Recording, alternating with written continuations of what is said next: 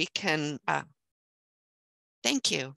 And I'm pleased to welcome Susan today. I'm going to let you tell a little bit more about yourself and just jump into our topic.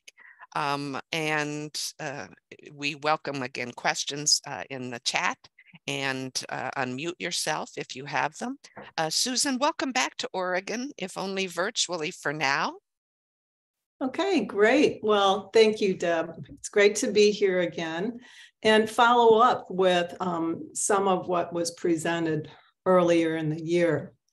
So today, the purpose is to really talk about capacity building within communities of practice, orient you to the Every Moment Counts online building capacity course and how to implement it, and share success stories in the last 20 minutes or so. So as Deb said, I presented in Oregon to at the AT Ties conference. I did the keynote, foundation information on Every Moment Counts, and then a session on promoting participation and health during lunch and recess. And then the afternoon, the calm moments cards, tuning into stress and embedding strategies to reduce stress and enhance emotional well-being. And then the last session was really focusing heavily on making leisure matter, the importance of healthy leisure participation for all youth. So as a follow-up today, the theme again is how coming together to learn and plan over time creates change. That's the big challenge. A one-day conference doesn't really do a lot, or just workshops overall. What I know is that the work occurs after the learning occurs. So, oh, sorry, I'm trying to forward here.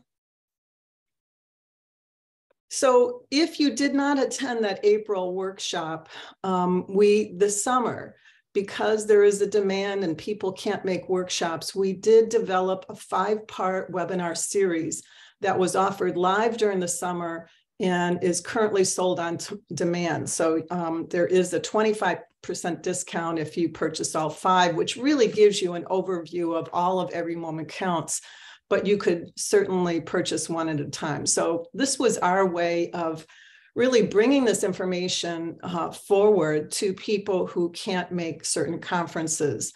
And you do receive contact hours from that. So this, there's a link. I will share this PowerPoint. Well, you will have the PDF of the PowerPoint, which does have active links in it that you can access the content. So anyway, Every Moment Counts. Those of you who were there in April, I covered foundation information. It is an initiative that was developed by myself and 13 other occupational therapists. We were funded by the Ohio Department of Education in 2012 for 3 years. And during that time, we implemented all of our initiatives and evaluated them. So what is it? Some folks call it a program. It's not a program. It really is an initiative. It's multi-pronged with the focus on mental health promotion. The focus is on also building capacity of interdisciplinary teams to apply a tiered approach to mental health, to embed these strategies and programs focusing on mental health promotion and prevention throughout the day, and disseminate materials broadly using our website, publications, presentations, and communities of practice, which is the focus today. So the website, if you've been to it, it's information dense. It really is like a book. And I think it needs to be approached like a book. If you're interested in cafeteria recess, you would go to that page and go through it almost like a chapter. It's free. This work was funded through federal dollars initially. And so we knew that we would want to make the work that we developed during that time available for free. Sign up to stay connected on the website and you'll get updates from us. And so this is the second iteration of the website. It has a lot of success stories from actual implementation. And we're excited that the website can be translated into 100 different languages. So we do present, I presented a month ago to Pakistan school personnel. So it's nice to have it accessible that way. So the framework is this tiered approach to mental health, which really shifts us from thinking just about that tier 3, which would be children with identified mental health disorders or children on our caseloads, to really thinking about the whole student body, those with and without disabilities and mental health challenges. So tier 1 is how to help all children and youth be mentally healthy. Tier 2 strategies are targeted for those at risk, and there are many at-risk populations. In fact, since COVID, we all know there's an increase in stress and anxiety and depression. So there's a real need for lots of targeted services, which are often small group interventions that can occur during lunch and recess or after school, and accommodations throughout the day. So this is the guiding framework for all of Every Moment Counts. And as therapists push services into the natural environment, we're actually serving the needs of all 3 groups of children. So if we're in the cafeteria, we may be tuning into children on our caseload who may be struggling to participate, but we're also really focusing on promoting health, mental and physical, in the whole student body. So this initiative has been developed by occupational therapists, and we focus, we have a background in mental health, but we don't do talk therapy. We really do doing therapy and helping children participate in the occupations and interactions that foster health, mental and physical, within these 9 areas of our practice. So when we envisioned Every Moment Counts, we knew we had to tune into play during recess. It's part of what we do as OTs, tuning into and fostering play. Active play is really important during recess. Social participation, meal times, and leisure. So this graphic we just developed as a part of the ESSA network, which, if you're interested in ESSA, we do have a national community of practice and information sheets. There's a link to that, this graphic and the information sheet here. So our initiatives cover what can be done throughout the day, implemented by all. As Deb said, we can't have one group of professionals tuning in and fostering mental health. We need all school providers, from the cafeteria supervisors to security officers, administrators. Everybody really needs to have a lens on how children are doing in terms of their emotional well-being, and think about how to embed strategies throughout the day. And so we have a number of these initiatives. So again, not everyone is a mental health provider. Deb alluded to this, but everybody has to be or needs to be a mental health promoter. And that's what Every Moment Counts is all about. So the potential outcomes from today's session is hopefully to get you to use the Every Moment Counts website content and all of our downloadable resources. Everything's free to help all school personnel learn about mental health promotion and prevention and embed strategies. And also you can access our webinars. And then the big focus today is how to launch a community of practice to build capacity of school personnel in your school or within a district. And so I'll be covering a 5-month or 5-part online course series, which is free. So the key is knowing is not enough. We need to move from knowing to doing. And as an academician, as a researcher, I do think we often think that if we publish something, it's just automatically going to be implemented. But we know that's not the case. It takes a lot of effort. So the information I'm sharing today on creating change leaders is on this page of our website. You'll see under initiatives. So I have a lot of information on knowledge translation, communities of practice, and the content that I'm covering today. So we do believe that change leaders, everybody could be a change leader. It's not just people at the top of the rung in districts or schools. And change leaders are those service providers with the knowledge and confidence empowered to change practice based on current knowledge. And so this theme actually comes up a lot when we look at the outcomes of capacity building, that when people gain more knowledge within a community, they become more confident to change. So confidence is key. So we do know there's a knowledge to practice gap, that it's estimated that it takes 17 years to translate evidence to practice. And when I went to a conference in 2010 on knowledge translation in Canada, it opened my eyes to the fact that, again, publications and even workshops are not enough, that we need ongoing, meaningful, focused interaction and exchange between people who share a shared desire to improve something. And so researchers really need to rub elbows and be very connected with practitioners at a grassroots level. And that's really what my focus is now. We have to be really connected at a grassroots level in schools. So I envisioned a strategic building capacity process to promote this application of knowledge to practice.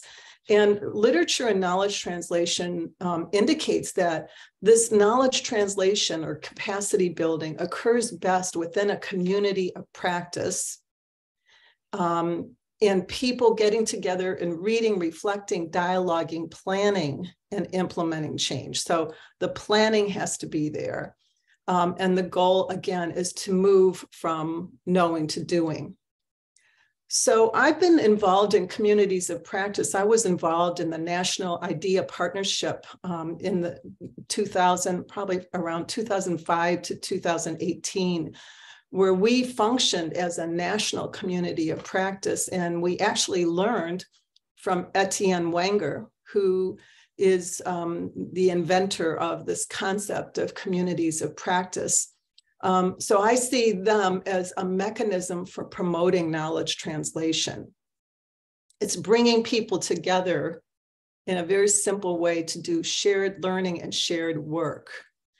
And if we would ask the question, how is that different from a leadership team? It offers a different way of getting work done. They're a little more informal. Members can be self-selected. Any person who has a vested interest in the change really should be invited and participate in the community of practice. And I see communities of practice being reflecting side-by-side leadership versus top-down leadership. So I do know from our experience in the state of Ohio with PBIS, which the implementation has heavily focused on leadership teams. I do know in many districts and many schools that the information doesn't trickle down to the frontline workers. And so with the community of practice, you really need to involve stakeholders, anybody who is going to be affected by the change. So in 2011, after I edited a book on this tiered approach to mental health, I invited therapists to join me in learning over time. And this was my first community of practice that occurred over 6 months, reading the entire book on this tiered approach to mental health. We had 3 face-to-face meetings and 6 online discussions. So in 2011, Zoom wasn't a big, I don't even know if it existed. But today, I think we can do so much virtually, as Deb mentioned. So I implemented this process in learning together over time and sharing. And it was our collective wisdom then led to really envisioning every moment counts. So we replicated as a part of the grant the 6-month-long capacity building initiative resulting in over 230 change leaders in Ohio, and did evaluate the outcomes. So does it work? Does learning together work? We did pre and post surveys of knowledge, beliefs, and actions related to addressing children's mental health within a tiered framework, and also collected, we did some focus groups and reflections. So the quantitative data really demonstrated that there was a significant change, improvement in knowledge, beliefs, and actions related to addressing mental health. So we don't want to just measure the change in knowledge, but we want to change, see if there's a change in action. The qualitative data really help inform or add on to our quantitative, that a change in thinking does lead to a change in doing, that therapists reframed mental health as a positive state of functioning, as mental health, that they were energized, felt reconnected to our OT roots in mental health, and became more confident in knowledge and skills, empowered to articulate, advocate, and implement. So a lot of what came out from our reflections was feeling confident and empowered to change. And that's been, we've seen that in replications of this work in other ways. So that's then leading to what happened in 2018-19. I was approached by Sarah Nielsen. I'll be showing a little bit about her in a minute. Under a SAMHSA grant at the University of North Dakota, Sarah really thought, why don't we develop an online capacity building course for interdisciplinary school personnel to be mental health promoters? So this was a collaborative initiative funded again through SAMHSA, and I was a content expert. So this is what you can implement. It's a free online series for interdisciplinary teams, capacity building. Here's the website link. It's through the Mental Health Technology Transfer Center Network on the Mountain Plains area. And again, funded by SAMHSA. So what it involves is 5 webinar sessions. They're only 45 minutes to an hour with facilitation guides that can be used by the community of practice facilitator. So Sarah Nielsen and I were collaborators in this. She is still at the University of North Dakota, and the grant period is just now ending. So this has been going on for a while. And contributors were Carol Conway and Sarah Kolick, who contributed to session 2 and 3. So registration is free. The link that I gave you takes you to a page. You have to, just develop an online login. You obtain 6 contact hours. This is the Healthy Knowledge website that is hosted by SAMHSA. So yeah, Healthy Knowledge platform.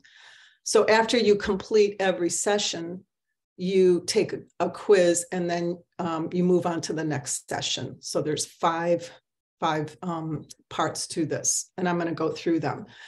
So with this online course, there is a facilitation guide for the leader. So I suggest having 1 or 2 leaders if you're going to develop this community of practice. And so really the work is minimal for the facilitators. You basically have to plan the meetings. And most people now are doing this virtually, since we're all really skilled at Zoom. And so the webinars, again, you would watch the webinar, either have participants watch it before you meet or during your meeting, which would mean that you should have an hour and a half to 2 hours to meet. The readings, we have readings available for you. The Every Moment Counts website is so dense now that it really, reading and using the website before the session is helpful. And then after you view the webinar with your group, or if you viewed it before, there's a discussion guide for fostering discussion and application after that session. So the 5 sessions, again, I'll go through very briefly. They really cover all aspects of, and just about all aspects of Every Moment Counts, our various initiatives. So the first session, similar to the keynote that I gave in the spring, is really covering foundation information with a heavy focus on positive mental health, what it looks like, and how to promote it based on research in positive psychology.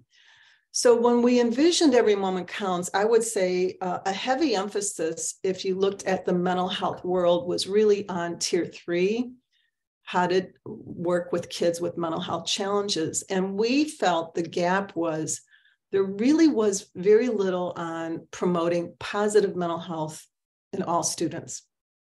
You know, where are students learning about what positive mental health is and what could they do every day to take care of it? So a lot of the work on our website under embedded strategies focuses heavily on that. So webinar 1 covers this foundation information. Webinar 2, or session 2, focuses on really how does this look? What does it look like in a school? So Carol Conway is an OT and works very closely with speech pathologists, with teachers, physical therapists, and embedding these mental health promotion and prevention strategies. So she gives examples of collaborating to do this work at tier 1, tier 2, and tier 3. Susan, I just want to clarify again, the sessions that you're talking about right now are the free ones? Yes, these are free. Yes, okay. I just wanted to point that out again because this is some awesome resources. Yes. And able to do within teams as a big picture, a state.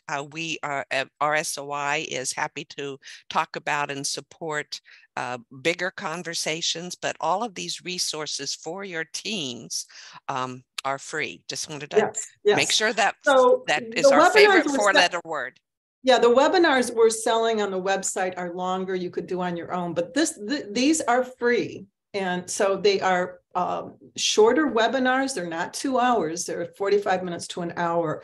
Session 3, Sarah Kolick, one of the co-developers of the Calm Moments cards, covers this whole approach of recognizing stress triggers and embedding evidence-based strategies to reduce stress and enhance emotional well-being. So thinking strategies, focusing and calming strategies, and sensory strategies. And then session 4 focuses on promoting participation and enjoyment during lunch and recess, our comfortable cafeteria and refreshing recess programs, which really focus on promoting pro-social behavior and helping kids develop the soft skills that are so important in life, like having a meaningful conversation, active play, respecting differences and including others. So they're planting those seeds and helping supervisors. A big thing here is helping supervisors be effective in their job and building capacity of those supervisors. So we can't be in the cafeteria and recess every day, but we really can impact what students are doing as well as what supervisors are doing and creating healthy environments. Since the pandemic, I've been hearing a lot about how children are eating in front of videos in their classrooms or watching videos during recess. These are not healthy ways for kids to participate during those non-structured times of the day. Session 5 focuses on leisure, which is often a forgotten occupation. And we know that children and youth who have at least one healthy out-of-school leisure activity do better socially, emotionally, and academically. And the kids at risk, the high-risk categories are children with disabilities and children and youth who live in poverty. So the pointers, these 5 sessions, again, are free. And the facilitator would review the facilitation guide, and, plan these webinars. Again, if you do it in a group, there's different ways to do it. If you did it individually, you take the quiz to move on to the next session. But if you did this in a group, you could show the webinars just during your Zoom session. So how do you develop it? As I mentioned, you really need to identify some facilitators. And you're going to hear from some in the last half of this session, therapists who have led a community of practice. So I think having two people work together works well. You definitely want to think of who you like to work with, if your styles complement each other. Being organized is important. And do you have the time for this? For some of us, it just may not be the right time in our lives to be a facilitator. Develop your community of practice. So you can do this in different ways. I've done national communities of practice where I give an open invitation and market. In schools, I've known principals who have required school personnel to participate, or you can invite. I think it's really important to have diverse stakeholders together. You want to generate excitement as the facilitator. And you can either have the meetings once a month. That's how we developed it. But I do know a therapist who did the 5 sessions in a concentrated once a week type of setting, type of situation this past June. So, it's flexible. You have to make it work for you. If you're meeting in person, any perks like food help, and CEUs. So I've been consulting with a practice, and the practitioners went through this, and they did receive CEUs. We applied for CEUs in the state of Ohio. So I do think contact hours, CEUs really help motivate continued participation. The facilitation process, you need to find a convenient and comfortable location or time. So I do find some of the therapists are either facilitating these at the end of the school day between like 3 and 5 or 3 and 4:30. You need to find the time.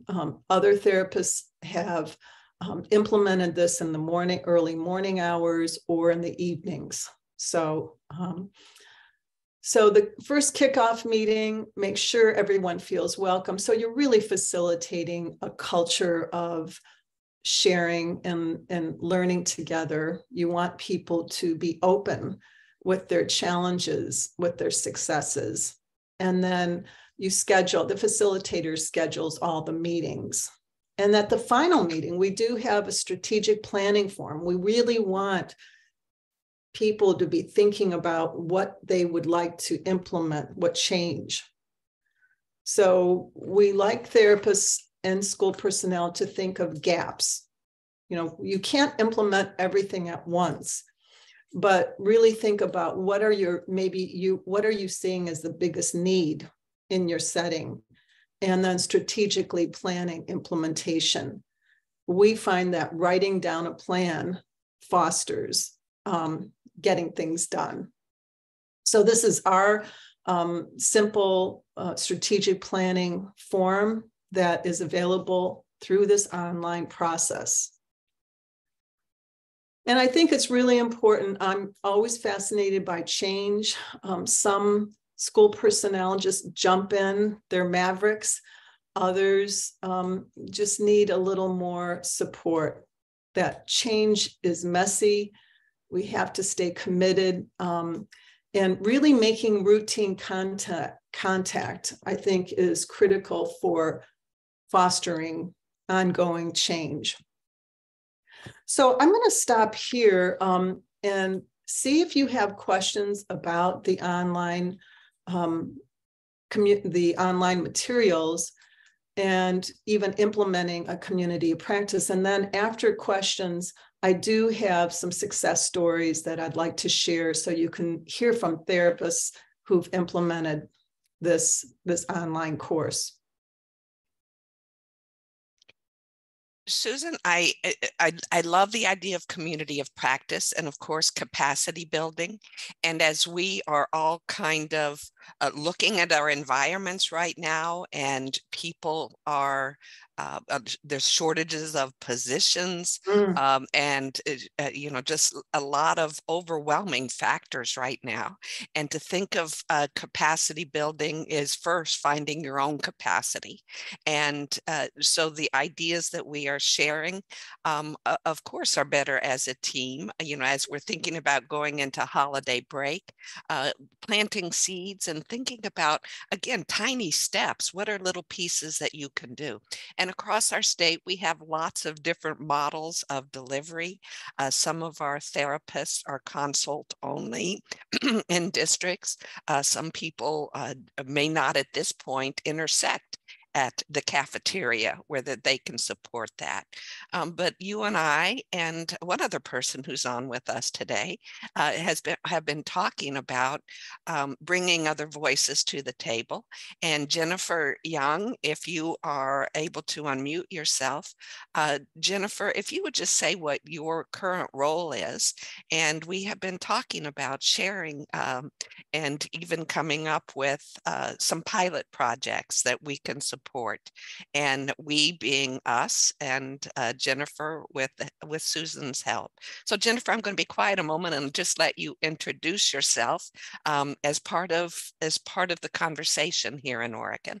Sure. So I work with the Oregon Department of Education, and I work with a colleague of mine who's also on, Krista Hawkins. We work on a CDC Healthy Schools grant, which focuses on school nutrition and physical activity and managing students with chronic health conditions. And so it seemed like we were hearing from some of the districts that we work with that there were concerns about how folks who monitor cafeterias were treating the students, and the students not having enough time to eat. And so just started looking at resources, and this one came up. So had met with Susan and then met with Deborah to try to learn more. And, you know, it just was serendipitous that Susan had done a training for folks in Oregon. Many of us that work on this are registered dietitians, have not necessarily worked with occupational therapists before. And so what an amazing way to maybe collaborate on some of our efforts. And so that is what we're on this call today, is just to learn a little bit more about what you're doing and see if maybe there is an opportunity to, if you're going to do a pilot project, to work with you on that. I think that's great, Jennifer. And I do know there are some PTs here as well. And I will say that we entered schools in 1975 under special ed law. But now we have this law, ESSA, Every Student Succeed Acts, which we are listed as specialized instructional support personnel. Most states are really still not utilizing us. We are healthcare providers in schools, OTs and PTs, and speech, and we have a lot to contribute to health. And so lunch and recess are critical times of the day where we can be contributing to the health of students, mentally and physically. And so I do really think collaboration is key in doing this work. I do know there are a lot of issues throughout the country and in other countries related to lunch and recess. Right. We have also, we being RSOI, have begun conversations with the statewide administrators for nursing in schools, Yes. so school nurses. And we're talking specifically about feeding teams and how we can support feeding teams, but this falls right in line with that kind of work. We have through our schools and our districts, we have affinity groups that are about all of those, all of our intersections. So really bringing people to the conversation. I see our school nurses might be people who want to talk about this as well. So I've been sharing with you some of the things that we can do to move this forward, but I certainly open up other discussion, and we want to know what your ideas are and what kind of supports we might need to get there. I did hear that from the chat last spring that therapists say they're on a consult model only, which I have to say, I've not seen that in other states too much. But the cafeteria and recess programs really are based on a coaching model. We're not doing direct services with students, but we're really within this whole school, or you could implement it in a small group. We're really tuning into children at risk as well as the whole student body, and coaching, using coaching strategies to build capacity of the supervisors to be effective. So to me, I think it would fit. If therapists can only do consult, I think a coaching model fits with that, is my feeling. And I don't know what therapists feel about that. I'd love to know if therapists feel they could embed their services during lunch and recess.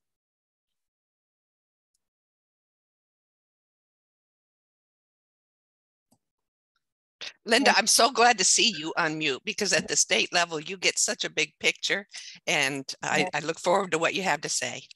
There's lots of conversations around OTPT consult, and they're conversations that are deep rooted in long-term conversations. And I think as we move forward, there should be conversations about maybe not just being,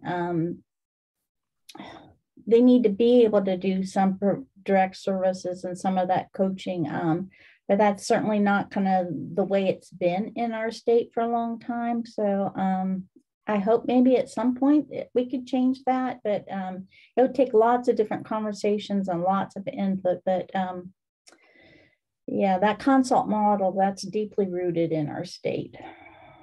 And I do think, Linda, I know Manaz, I don't know if Manaz is here today, is doing a lot of integrated services. And what I know from therapists implementing coaching and co-teaching in the classroom is that teachers and others learn best by observing us do what we know how to do. So by just telling someone to do something differently who is not a therapist, who might not have that skill set, implementation is more difficult. But if we show them, if we demonstrate, then we see others are like, oh, yeah, I can do it. Mm-hmm.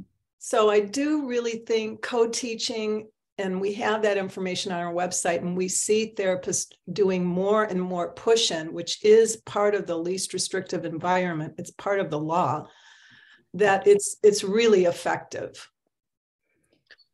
So in addition, over the years, the support and the shalls for our low incidence population of orthopedic impaired, the shalls and the maybes have really changed. And now so much of it, again, with the support coming from our service district partners, that is where it's at. And so making that change, Chris, I look forward to hearing what you have to say as well. So I see that PTs and OTs in my school district, I'm sure I'm speaking for everybody, they're really barely, keeping their head above water with the kids that are on their caseload. However, we do see climates within the schools that could be changed. I love this program. I listened to you last time you presented and brought it to some principals and spoke to my, immediate supervisor about it, the director of SPED. And, the thing is, I feel like they have to buy it. If they, and buy it, meaning I know it's free, but they have to buy in. Yes. Because if the principal would buy in any one of my 7 schools, then I'm all for it. I would collaborate. I would be so happy with it. However, I do feel that I cannot just go into a school and say, okay, everyone's going to turn the TV off at lunch. I mean, it's not my place to do that. And I would, in fact, they would probably be like, what do you think you're doing? Yeah. So I think having somebody here from the state level who's involved, with state policies and can even, also if maybe our supervisors hear it from, us and then above, that would be fantastic. Like, this is a great program. It's free. Let's do it. Yeah. So, well, Chris, what you're saying is absolutely true. We have never had a principal say no to the comfortable cafeteria, refreshing recess programs in our experience, because these are challenging times of the day. But what the other thing we always say, Chris, is we have to look for the open doors. If we go by a classroom and the kids are watching TV during lunch, if we have a relationship with that teacher and say, hey, how about, would you be open to me posting a conversation starter once a week? That's a very small step. I have another example. An OT assistant overheard a teacher in one of the classes of the couple kids she served say, my students aren't concentrating, they're angry, they're shutting down, they're not listening to me. So she went in and did some deep breathing, like 5 minutes, or yoga pose. And she did it enough in a very organic ways that the teacher ended up implementing that on her own and saying, you know what, my students are learning. I know how to manage their, how they're feeling. So that is the empowerment that we want to see. And so we need to demonstrate those success stories. But also, if you do some communities of practice, say you started some and, find the schools and the people who are passionate about this. I would invite special ed directors and principals. Again, they have to learn about our value. And so when we implemented the comfortable cafeteria the very first time, when we did an in-service with the cafeteria supervisors, the principal was there. It was a 45-minute meeting. And that, the shift in changing a culture in a school does involve key stakeholders. Yeah. Yep. That I agree, because I think you're going to hear a lot of people saying, well, you're speaking to the choir here. We know that these things are possible, and how do we move them forward whenever we can't get everybody at the table? So all of these things are real. And go ahead, Chris. No, I just was going to agree that I think if the principal's in the meeting, then it's going to get done, because frankly, I mean, in our buildings, we can't even have meetings unless we ask, the principals, it's their staff time, and I agree with what you're saying. It's a great program. But I've had a lot of times assistant principals are overseeing lunch and recess, and they're, I've had assistant principals crying to me because they're struggling so much with office referrals during lunch. And so we have had, there were some therapists in Chicago, they did document a decrease in office referrals following the program. We really looked at some different outcomes, which are on our website related to the cafeteria and recess. It's all about participation and which are the children who are struggling during that time. Any questions about, I think the key is, are there some therapists or teachers or, who are willing, interested in implementing a community of practice using this 5 online series? And I would say a nice time to kick off is January, by the end of January, maybe every 3 weeks. Once a week is a lot of time. So time is also one of the hugest factors of preventing change, because change, it does take effort, it takes planning. So I think every 3 weeks might be nice. And when I've implemented them, I do have to feel kind of like a cheerleader. You have to, like, Deb is really good. Deb is energetic. And I think we have to just really pull people in, get them excited. And then when we share success stories, then therapists and personnel see from each other the neat things that they're doing, and it motivates people. Oh, I can do that.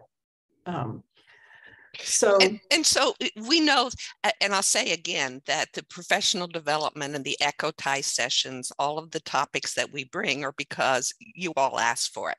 And sometimes it's going to be learning that maybe it doesn't fit into what I'm doing right now, but I've learned something, and yes, I'm getting credit. But it could also be that it really launches something.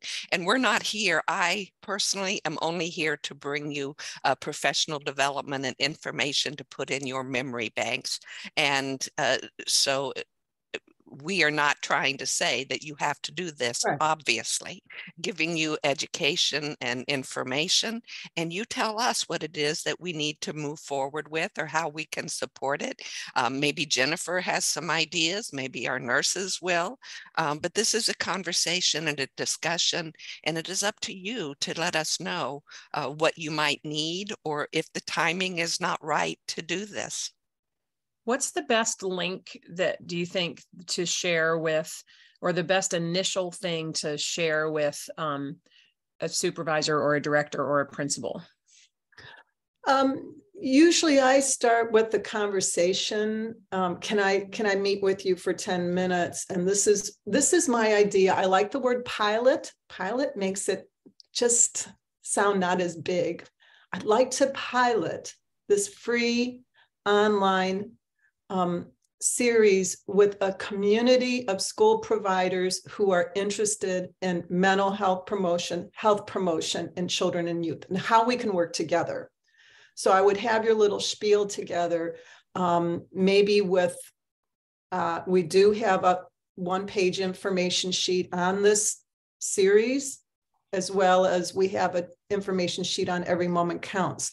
When we did the cafeteria program, I did exactly that the very first time in 2012. I had an information sheet on what the program involved, and we have one on the cafeteria program. I shared it with the principal and said, we'd like to pilot this. This is what it takes, 1 day a week for 6 weeks. We would orient, we need 45 minutes to an hour with the cafeteria supervisors. You make your spiel. And so I think when we have a relationship with someone, that's really almost an instant in, because if you have a positive relationship, people don't like to say no. So I would pick a team, like in a school. If you work in various schools, pick a school where you feel that you've been there a while, you have some relationships. And you know what? It ends up being so much fun. In terms of size of a community of practice, we've had anywhere from 8 to 10 to 15 to 20. I think anything over 20 decreases the amount of time for sharing. So Sarah Nielsen, when we developed the series, part of that grant was implementing it in rural schools, 5 states and out in the West. And we had teams, and we did this all virtually. It was before COVID, of anywhere from 8 to, again, 15 interdisciplinary school personnel, which I think makes it very rich. Does that help? Well, we're going to continue with discussion. You have my email. Everyone can certainly bring back your thoughts. Let us know. Again, I'm not here to sell anything, only to educate and help us to think about ways that we can partner. You know, a lot of people are at the expert model in their district, that somebody comes in and they take care of things. But I think we also know the power of collaboration. And yes, there are obstacles. And in my rose-colored glasses, I think that there is going to be a way to continue these conversations, but it's only if you see a way to make them move forward. Yeah. And I will share the link to someone asked in the chat, to the online course. I'll share that once I have the ability to. I'm in the PowerPoint right now. So should we move on with some examples of who has done this? I think yes. Okay. So let's go on. So this is, this is the link to it. You'll have it in the PowerPoint, and I'll share it with you again. And I'll take you to this page. Here's some success stories. I will say that I just started a national virtual community of practice. We had our first meeting in November, and the theme was building capacity. So if you're interested in being a part of this virtual community of practice, we'll have probably 3 meetings a year. And we had over 70 people at our first meeting across the country. The theme was capacity building. The next theme will be cafeteria recess. And I don't know if we have, I might come back to this, but this is a 3, I don't know.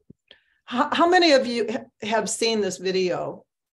Comfortable cafeteria creating. Here's what supervisors say.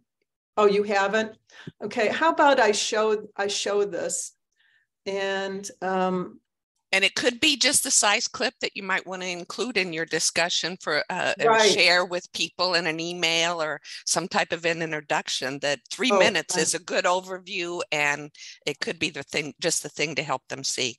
I'd say yes, Susan, go ahead. Okay, so this is the page for the comfortable cafeteria, and I would approach this like a manual. We could have just put all of our materials in a manual and sold them, but we know that a lot of school personnel don't have the money.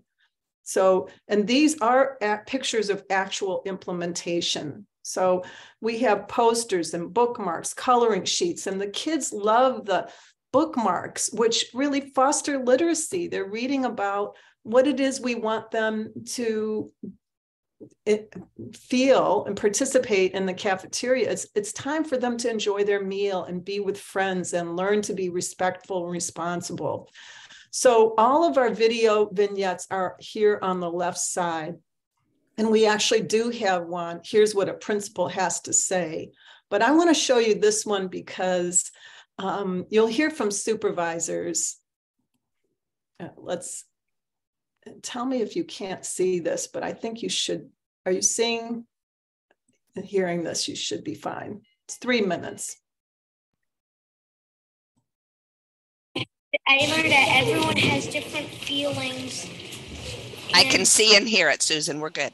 That you have to be helpful and not to make fun of people, not bully, and be yourself. Be kind to your friends. Stand up for them. Use good manners. Help other people.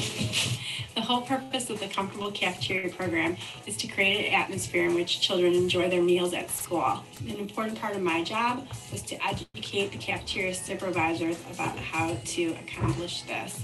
It was a school-wide approach, so children with and without disabilities participated in it. Hi, I'm Dawn. I'm a cafeteria supervisor at Parma Community School. Hi, I'm Debbie, and we've been working with the occupational therapist to provide and promote a comfortable cafeteria environment. I think the program has increased normal conversation with the children. They like the intervention, and I think they look forward to it. Yes, I see the attempts from the kids to try new things and to scatter to different tables to make friends with the other children. I thought that was really great. I think it's helped me in the sense outside of the children that we're working with the program, I will implement it in the other grades. I'm always trying to encourage them to try something new. Why don't you go sit with that friend over there? I see that there aren't too many people over there. Why don't you go sit with them? And then you can learn more about them. And so it's great for me to encourage them. This is what needs to be done. Sometimes that's all they need is a little encouragement. This is their social time, and this is the time to make a difference. Hi, my name is Ashley Raven. I'm the speech therapist here at Parma Community Elementary School. I had the opportunity to collaborate with the occupational therapists at our school in implementing this program. I've definitely seen a huge impact in the cafeteria. The students are excited to go to lunch. As the speech therapist, I found the most valuable part of this program was how it really fostered valuable conversation. So it really made them aware of appropriate things to talk about. Healthy conversations during mealtime is a life skill that you'll have to have forever. So explicitly teaching it during this program is such a valuable experience for these kids to have. Yeah, there were a few students on my caseload, and I had noticed a definite change in them from the beginning of the year until now. They're more comfortable sitting with their peers. They're having more conversations. They're more comfortable eating around their peers, and I've definitely seen an increase in these positive behaviors in some of my students.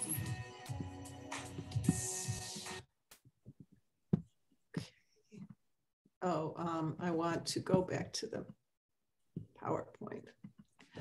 So what's really important about this program, again, is building capacity of who do we want to change or influence. It's those cafeteria supervisors. So we usually start with one grade in a school and then maybe repeat it a second time with another grade. So sustainability is always a huge issue. And I do recommend that schools have a cafeteria and recess committee that might meet twice a year to really keep a pulse on what's going on during that time. And I have known therapists who've worked with the principal in actually interviewing new supervisors and orienting them at the beginning of the year. So I think that's where the culture shift of sustainability comes in. So I love that. I love that video because even in a 6-week, 1 day a week program, we can shape what children are learning. And it's a mini lesson. That's 3 to 5 minutes. And how supervisors interact with children and youth. So these are therapists at our first Every Moment Counts community of practice who have implemented this online series. And just very quickly, I mentioned Sarah Nielsen with the grant, SAMHSA grant. They've implemented it, I think, 25 times since 2019 in this group of states. And they meet once a month for 5 months between 4 and 6. And so this is all done virtually in rural schools. And the outcomes, of course, they had to collect pre and post outcomes and what they found statistically significant improvements in action, beliefs, and knowledge related to addressing mental health in schools. So in terms of continued work, all schools identified 1 to 2 action steps and completed them. Many schools connected with each other and stay in touch. That even after the 5-part online series, there's a need to stay connected and refresh. So that's the key. Sustainability is always a challenge. How do you continue? You make some great changes, but what do you have in place to sustain that change? This is an OT in Boston who implemented it as a part of her capstone. This was a post-professional capstone. So I will just give a shout out. If you have graduate students, OT, PT, speech, put them to work in implementation. So she implemented this online series with therapists from 10 different states. So she did this kind of nationally, and it was part of her capstone research. And So here, her findings were very similar: significant changes in knowledge and action, renewed confidence in addressing mental health. And then I'm not sure if we have time, Deb, but this is, I have a video of Sarah Green in Minnesota, really seeing that they weren't really addressing mental health, and that therapists weren't a part of promoting mental health in schools. So I have a video of her talking about implementing this. It's 7 minutes, and I'm not sure if we have that time. I think that having it as a link in the resource when we share the handouts is probably good.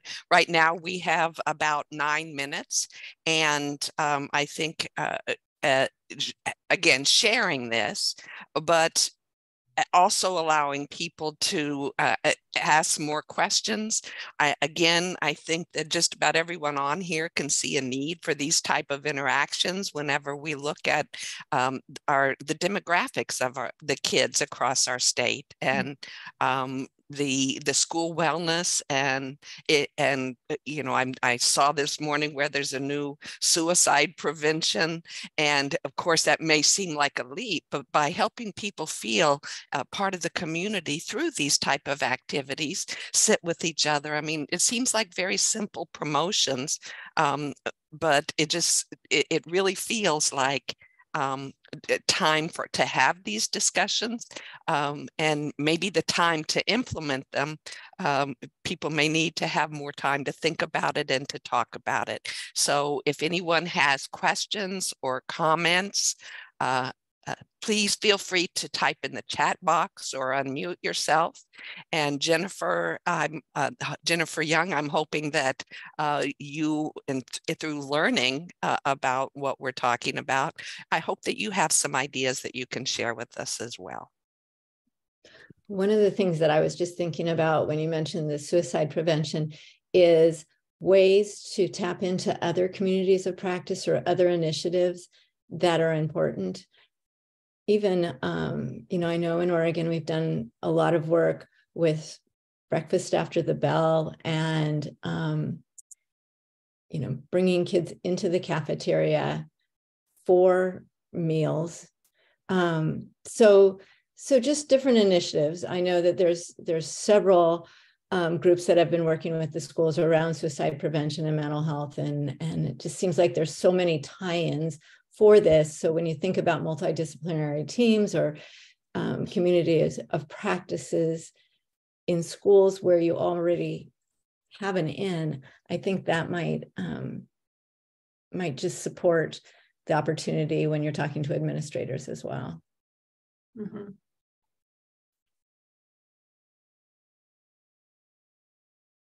And personally, I love this idea. I think that especially since recess and the cafeteria component is the pieces I'm most interested in,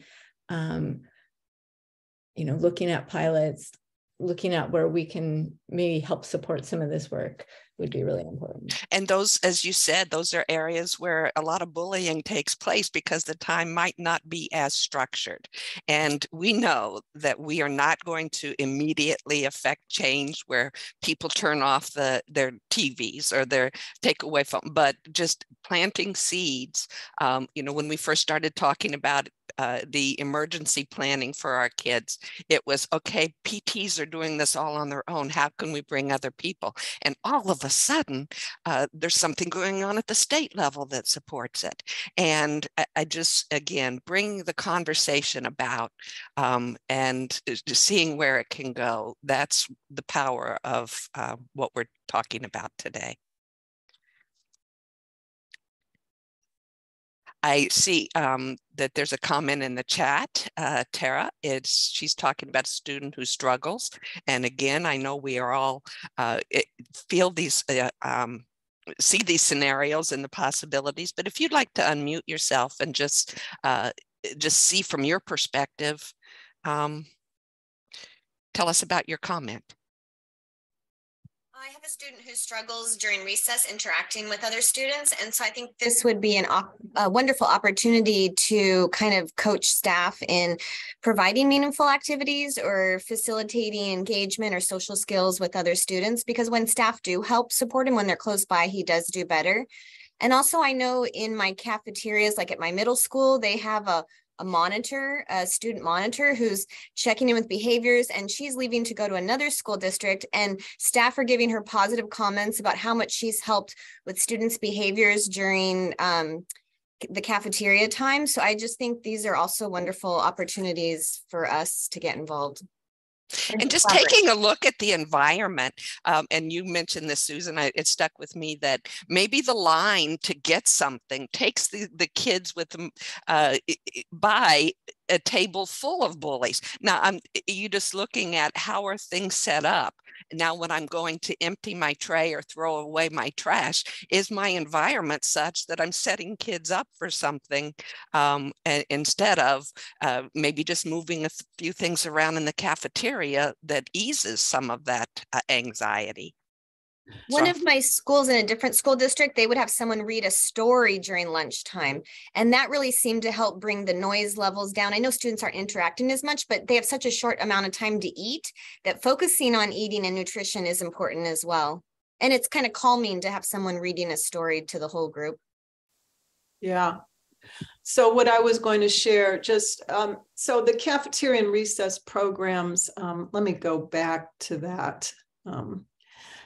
I mean, they really are about, are you seeing my screen? I'm not sure. Maybe not. But we were seeing something, but I don't think it's what you really intended to share. Yeah. They really are about environment-focused intervention, which there is research coming out of Canada, Mary Law's work and others. And I think as therapists, we've done this all along. When we change the environment, we can foster participation. And Tara, what you were saying, as far as, we do embed PBIS strategies. And what we know is the more adult presence in the cafeteria or recess, positive adult presence, we will see a decrease in behavior problems. And so one of the things we do, and we have information for like week 1 of the cafeteria and recess, is on active supervision. So we've been into a lot of cafeterias, and if supervisors are just told, go in the cafeteria and catch, help kids not fight, or, most supervisors are reactive. They're addressing behavior problems.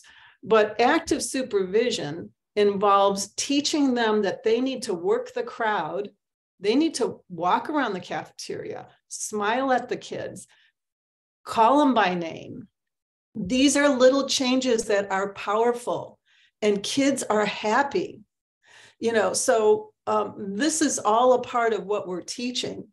Active supervision, adult presence. So when we know a PBIS principal, if there are a group of students or a high-risk area like waiting in line, we went into one school and the assistant principal was always present and would go up and down the line and high-five the kids and talk to them.